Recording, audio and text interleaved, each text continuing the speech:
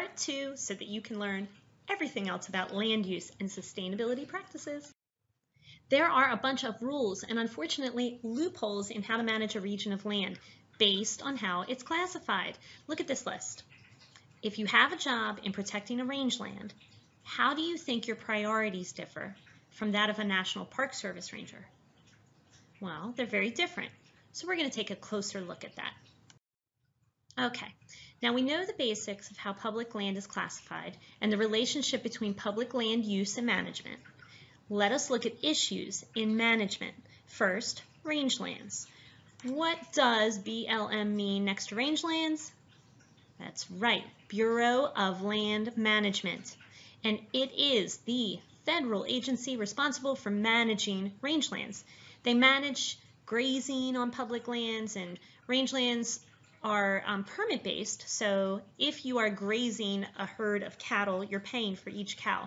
Rangelands are very susceptible to fires and overuse. Grazing pros, well, the land is too dry for crops, so why not move our cattle to the rangelands?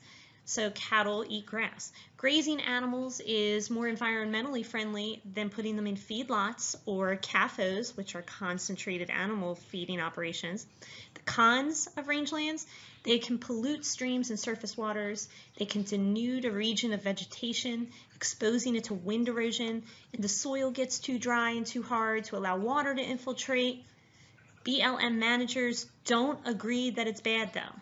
So the Taylor Grazing Act of 1934 halted overgrazing, 1936-ish. It converted federal rangelands from a commons area into the permit-based grazing system we have today. This limits the number of animals that graze, but the permits are really cheap, overgrazing still happens, and the federal government is actually spending more time and money managing the land than they are in making it permit fees based. If you don't pay much for the permit, then you can just have thousands and thousands of cows on the land. The Bureau of Land Management does not work with scientists, and it does not prioritize for preservation. They manage grazing permits. Now, just like rangelands, the federal government spends more money managing forests than it gets in royalties. The United States Forest Service Agency's mission is to sustain the health, diversity, and productivity of the nation's forests and grasslands to meet the needs of present and future generations. Sounds all about like sustainability. This is a picture of sustainable logger. This approach has a goal of maintaining plants and animals and the entire ecosystem. Although using horses reduces soil compaction and environmental impacts, economically, this is not going to make you a millionaire.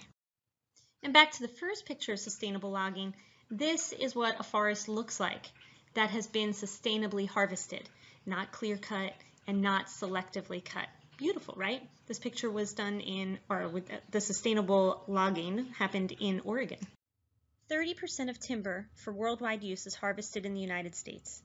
This means we create an impact on forest ecosystems. This includes old-growth forests too.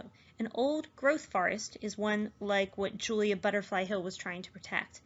Old growths host very specialized niches. Remember that? For very specialized species. They are 22% of the world's forests, although the number, unfortunately, is declining regularly. So, like I said, 30% of the world timber is produced in the United States and some in Canada. The United States Forest Service is always on a mission to produce more timber. So when they log, deforest, then they reforest. So they replace these, mature old growth forest systems with what we call tree plantations. And here's a picture of one to the right. This is actually not in the United States. This is a picture of a rubber tree plantation in Thailand. So a tree plantation is a single type of tree that grows very, very quickly, matures very, very quickly. And its ecologically diverse forests will never develop because it's only one type of tree. The United States Forest Service manages how we harvest and use trees on public land. So we have two pictures or sets of pictures to the right here. Set A is all about clear cutting and set B is all about selective cutting. So clear cutting, we cut almost all the trees in an area. It's the easiest and most economical form of logging or deforestation. It's best for regrowth of fast-growing trees because of all the sun exposure. We cut everything down, then sun is hitting everything. And it's only worth it if all the trees that are cut actually are worth some value. Clear cutting on slopes, however, increases wind and water erosion, which causes the loss of soil and nutrients. It also adds silt and sediments to downstream, which harms aquatic populations. It allows for more mudslides. It increases sunlight in rivers because the trees are not providing any shade. This is all bad, bad, bad. It causes habitat alteration and destruction and forest fragmentation, and these effects lead to decreased biodiversity and lower aesthetic value for the forest. Then we have selective cutting, which is shown in pictures top and bottom for B. Selective cutting removes single trees or just a couple of trees spattered throughout the forest. It creates an opening for reseeding, produces optimum growth for different types of trees that need different types of shade, so they have different shade tolerance. There's less of an extensive environmental impact when we do selective cutting than clear cutting. But the negatives are it's still logging. We're still fragmenting and messing with the habitat. We still have to build roads in order to get the equipment for logging, so we're fragmenting that way. And we're still going to affect species diversity by doing that. We impact the habitat, we impact the species. It's still going to compact soil because of all the machinery, and by compacting soil, we're leading to nutrient loss and reductions in water infiltration. And remember, this lack of infiltration means groundwater doesn't recharge. So water goes right downstream into a river, a lake, or ocean instead. So you need to know all these pros and cons. Okay, here I've shown you two of the methods and added another one on how we can harvest trees depending on what our needs are and how much money we're going to make. Notice the selective cutting on the very top picture, the clear cutting in the middle picture, and then we have something called strip cutting on the bottom picture. That wasn't in your book, but it's pretty obvious what each one of those means. Portions of the forest are harvested instead of entire forest or going sporadically throughout. And you already should know the advantages and disadvantages of each. So I have 4 pictures here that I have borrowed from a different textbook. We have the selective cutting in picture A, which I've gone over now twice. So we still leave some older, more mature trees back, but we have to bring the equipment in to get everything. In picture B, top right corner, we have something called shelter wood cutting. This is where the younger trees get older. They produce seedlings, which then get to grow into more mature trees. And then we have C in the bottom left corner. This is seed tree cutting, where we leave a few of the important trees behind in order for them to still seed and provide shade. It doesn't say that part. And then D again is clear cutting. So forests provide natural capital for us. They provide major ecological and major economic services. These are things that are worth money. So we're going to look at this list, and I want you to think while you're looking at the list, which 2 ecological services do you think are the most important?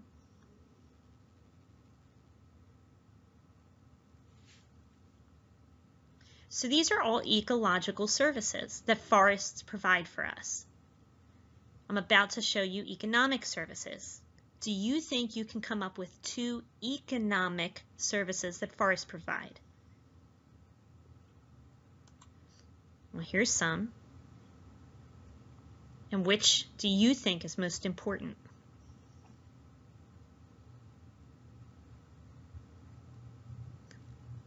So it's all about perspective. What you think is important might not be what I think is important, which brings us to the multi-use management.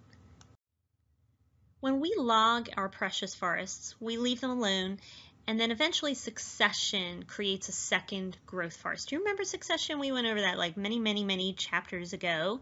So this is when new growth happens, and we usually have our pioneer species. A specific species come first, and then a new type of species comes second and third, and it's all about shading, and it's all about competition. So there is a natural type of succession that comes from different types of logging. So when we log, and we leave it alone, we're going to get a type of secondary succession and second growth forest. Or we can replace everything that we cut down, and we can put our own seeds in, and that's where we get our tree plantation. Now, tree plantations have a short rotation cycle of cutting and regrowth. And that short cycle is still maybe long in your lifetime because it's 25 to 30 years. So look to the left where the clear cutting has occurred and just kind of follow around. We've clear cut everything, and then follow it down, okay, to where all the trees have been cut, and then follow it over where you see that seedlings are now being planted, and then they go in and they remove some things. The trees can grow more rapidly year-round. The rotation cycle can be shorter. Old growth or secondary forests are clear-cut, and we provide land for growing mostly tree plantations. So as I explained before, natural capital is the capital, the benefits, what we get out of a forest. So when we say natural capital degradation, that's a result of deforestation. I want to know how we are harming our natural capital.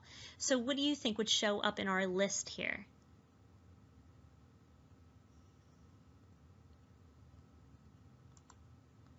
So this is a list of harmful environmental effects of deforestation that can reduce biodiversity and the ecological services provided by forests.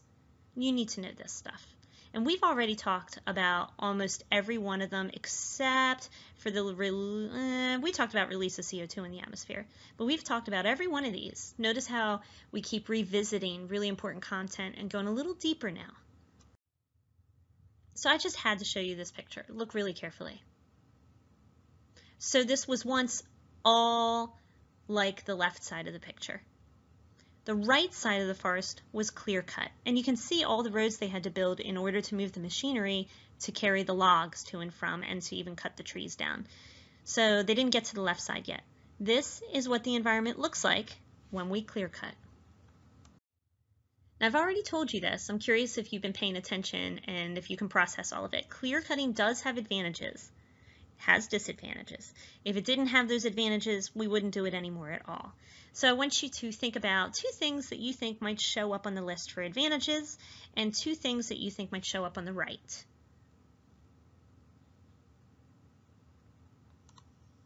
Did you come up with any of those for advantages? So you're going to pause the video after I show this slide. Come up with two disadvantages of clear cutting. I'm sure you thought of one of these or two of these. You should pause this and you should review and study it. So sustainable forestry allows us to maintain our forests so we can use them for all the purposes, all the greater good, and they'll be here for generations to come. So solutions to sustainable forestry are on the table to the left. And I want you to look at this table and pause the video, and I want you to think about maybe one or two that are most important to you. So by reading it and figuring out which one or two are important to you, you're learning while you read. So we can use forests more sustainably if we really consider the ecological services provided by it, and if we harvest trees so that they can always be replenished, and so that we can protect the old growth trees. Oh, but before I move on, I want to tell you which ones are important to me. I definitely think recycling, it's so easy to do that recycling and buying recycled products should be a no-brainer. I definitely believe in buying sustainable wood. I would not be buying redwood, and I would not be buying wood that is not sustainable wood or from an old growth forest. So buying bamboo is fine. Buying oak is actually fine. And landscaping my yard with a diversity of plants that are indigenous to or native to the area actually really helps with the local forests. Okay, so did you know that we actually have more forest coverage than we did in 1920? Well, it's not as many old growth forests and it's not as many diverse forests because we've replaced the forests that we logged and cut down with tree plantations. But overall, we still have more forests than we did in the 20s. And since the 60s, we are getting more old growth and second growth forests clear cut because we want that wood. And we want to develop, we want to develop, we want to develop. Okay, we've been hearing a lot about forest fires in the news. A lot about it. Fire is very important to nutrient cycling and regeneration. It is not very friendly to houses that people live in, but we're really looking at fires and the ecosystem. So they're helpful. They cycle the buildup of dead biomass and they liberate early successional species. We used to suppress fires before we recognized how much they help the ecosystem. And now that we know better, we conduct something called prescribed burns. One of the reasons we do this is an important historical fire that occurred in Yellowstone in 1988. There was so much biomass built up by suppressing natural fires and just natural fires not happening there for a long time that there was a fire and it got out of control. And after the fires of Yellowstone burned 1/3 of the national park, take a look at the map to see how much of it was burned. After that, scientists were thrilled because they could see that there were new nutrients and the nutrients were making the habitat very, very rich for early successional plant species. And all those early successional species are the type that elk eat. So then they started attracting a lot more elk at the park. So we're just looking at this picture, and if you look to the right, that is a lot of dead biomass that looks incredibly flammable. So prescribed burns are literally very, very planned. You can see there are many, many park rangers, firemen, who knows what else, and they plan their area. The prescribed burn does not get planned in a day. It gets planned over weeks or maybe even months, and they find locations where there is so much built up dead, highly flammable, combustible biomass that they want to burn it before it catches on fire naturally and then spreads like crazy. And this is just one of hundreds of pictures you can find online for the prescribed burn technique. So let's recap. What are the types and effects of forest fires?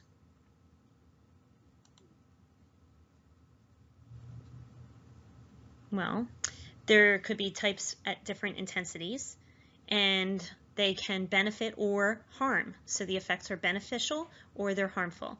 So they can burn away flammable ground material. That's good, unless it's highly combustible material and it spreads like crazy. I mean, some of these fires move at like 50 miles per hour, so fast you can't outrun them. They release a lot of valuable mineral nutrients, and they provide openings or they provide a new home for early successional species. And those are like the plants that come first. So if we allow fires, because they're good, how do we make sure they don't cause damage to humans and human structures? We'll read the list. Control it. Have a good plan. So because of the controversy over fire management, like do we have all these prescribed burns, or do we just let nature do its thing, or do we actually suppress the fires? Congress met with a group of experts and decided to pass the Healthy Forest Restoration Act. And this was actually very recent in history. So this allows timber companies, the people that make money off cutting trees down, it allows them to cut medium and large trees from 71% of the national forests. So if they get to cut all those trees, the trade-off as part of this Restoration Act is that they have to take the smaller, more fire-prone trees, and they have to take any underbrush with them. So it's almost like they're working for the government, and the trade-off is that they get to get all those big trees to make those big logs. But some forest scientists believe that this could actually create more fire problems. Now, in addition to rangelands and forests, we just spent a whole lot of time on forests. That's really important. But in addition to them and rangelands, we also have the national parks, which their job is to preserve the beautiful views and the beautiful landforms or unique landforms. We also have the National Wildlife Refuges, which are all about protecting wildlife. And we have the wilderness areas, which preserve a whole lot of land in order to keep the ecosystem intact.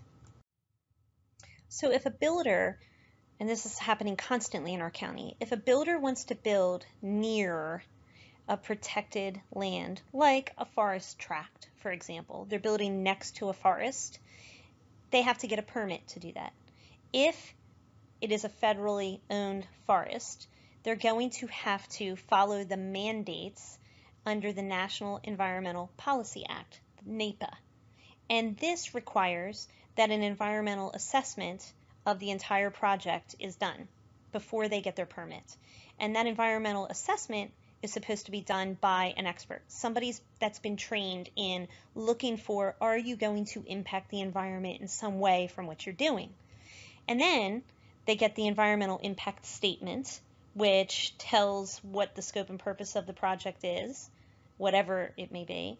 And then they have to come up with a mitigation plan, which is, okay, you are going to impact this stream. When you build here, you're going to disrupt and dislodge the soil because of all the trees that you're cutting down. And by doing that, you're going to have to tell us what you're going to do to try to prevent it or to fix it after you're done developing. And that's the mitigation plan.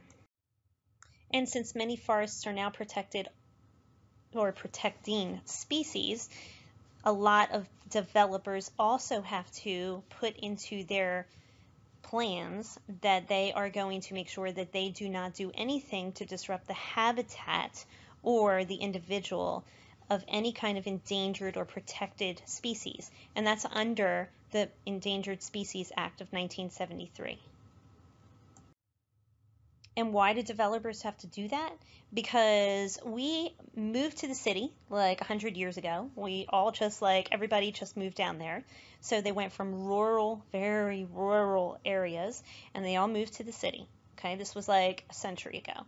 And then the city people were like, oh, I'm getting tired of living in the city. I'm gonna move outwards from the city a little. So I'm going to urbanize. I'm going to go outside.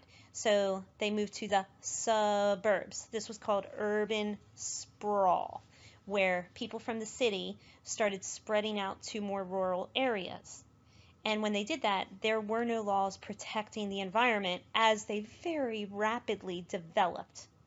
So this movement into suburbia is where people were moving around metro areas with a lower population density, which means you needed a whole lot of roads to get a few people from point A to point B. And exurban is very similar to suburban, but they are not connected by buses, they aren't connected by highways, it's more like a whole lot of back roads, and they don't have a very dense population. Urban sprawl is when urbanized areas spread into rural areas. So Bel Air and Aberdeen were rural, but urban Baltimore people spread out to these once the rural areas, once they left Baltimore.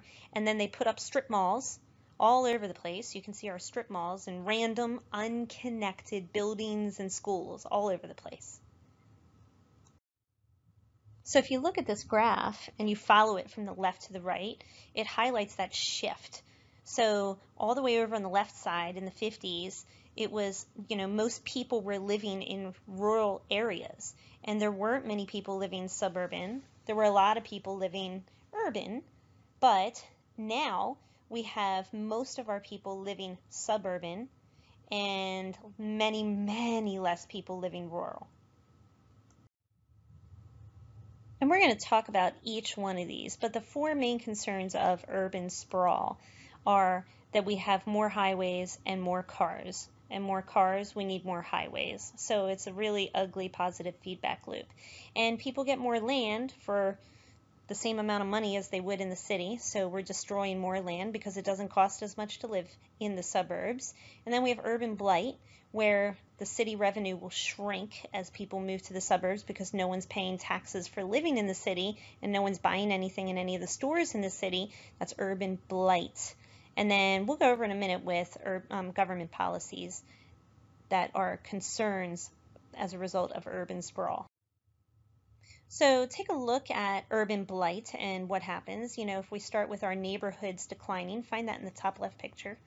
Neighborhoods decline. Then everybody moves to the suburbs because it's not safe to live there, or they don't like being around all the pollution.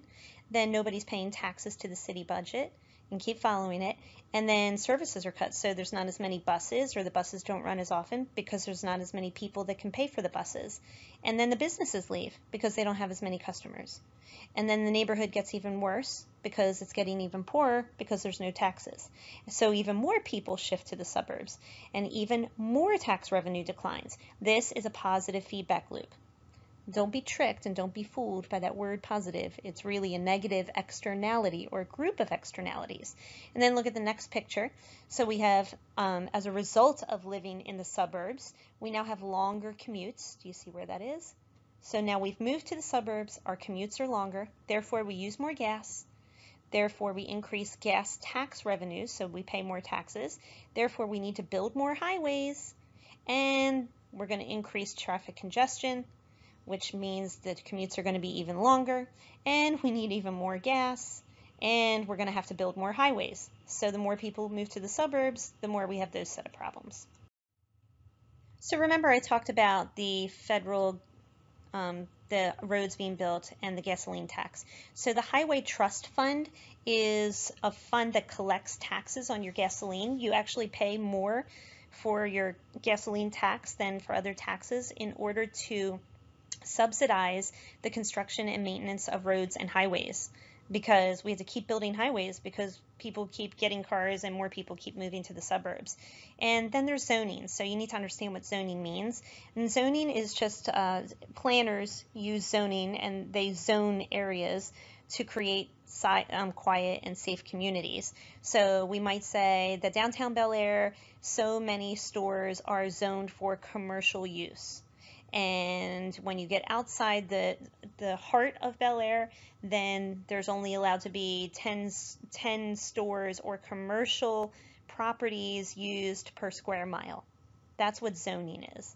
Then we have multi-use zoning, and this will allow people to have retail or commercial use right in the middle of very dense residential areas, and that's like just people like families living there. So you can have a store right next to a house where people live. That's multi-use zoning. Also, there's subsidized mortgages where we pay lower interest for people to purchase a home that would otherwise not be able to do so. So in areas where we want people to try and move now, we encourage subsidizing their mortgages. We actually help them pay for their house a little bit more than if you bought all this land and wasted land.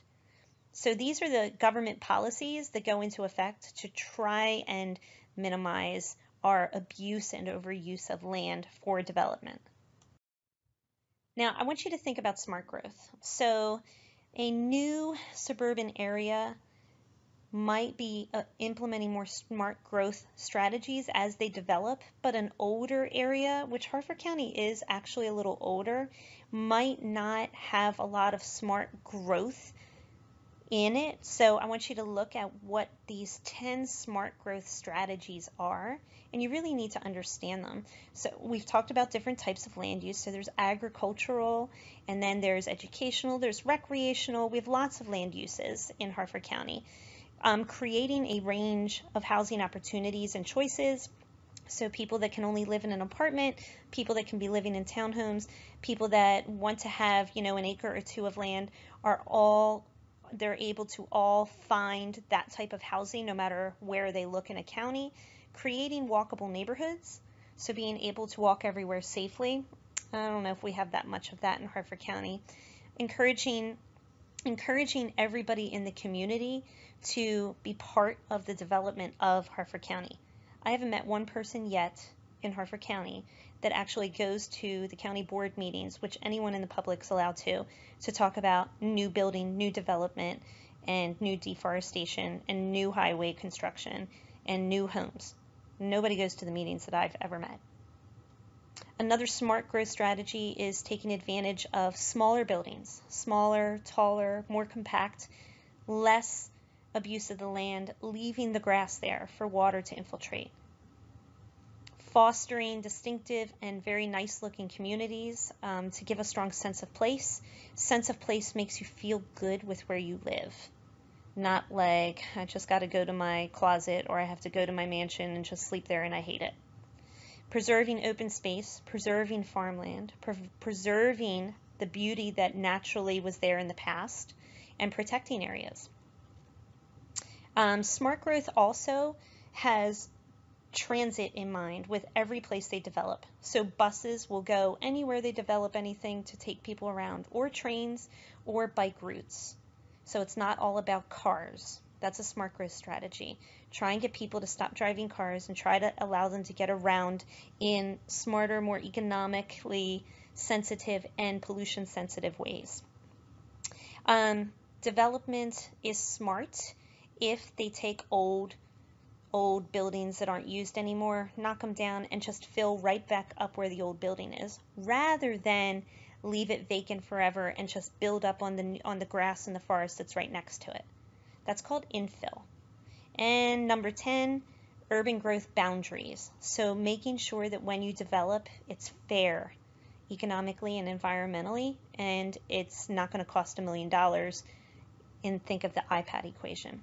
So these are really important strategies that Harford County is not real great at implementing. Some of it's because it's a little late, but there's also newer suburbs that have really done a great job implementing smart growth strategies. Okay, the Module 30 answers were D, B, D, B, D. I'm sorry that this was just a whole lot of new information with not a lot of pictures and videos. I hope that you know a lot more and respect a lot more about development and land use and trying to preserve our land for sustainability for our future and for your children's and your grandchildren's future. This is Mrs. Gabriel signing off.